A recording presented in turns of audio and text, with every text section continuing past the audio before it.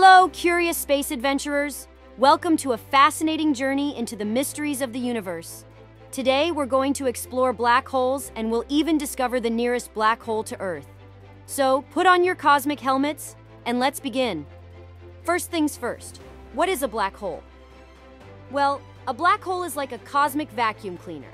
It's a place in space where gravity is so strong that nothing, not even light, can escape from it. Think of it as a hole in space that sucks everything nearby inside. But don't worry, there's no black hole near Earth that could swallow us up. Black holes are formed when massive stars run out of fuel and collapse under their own weight. The core of the star collapses, and if it's massive enough, it forms a black hole. Now, let's talk about the nearest black hole to Earth. It's called V6116 Monocerotis.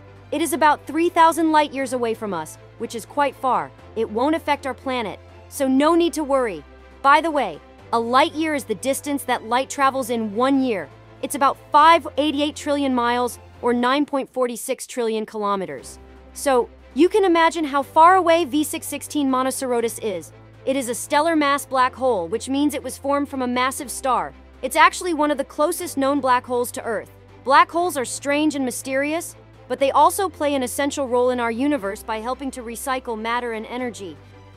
We hope you've enjoyed this cosmic adventure and learned a lot about black holes. Remember, the universe is full of wonders waiting for young explorers like you to discover.